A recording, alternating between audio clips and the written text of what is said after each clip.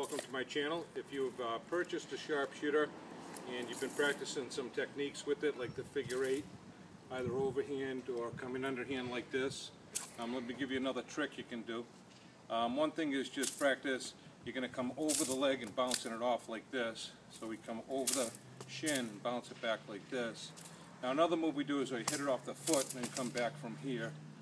Okay, now how you could use this martial way is you hit it off the foot and then you're striking someone here, take them by surprise. Or you hit it here and then you come over to this guy over here.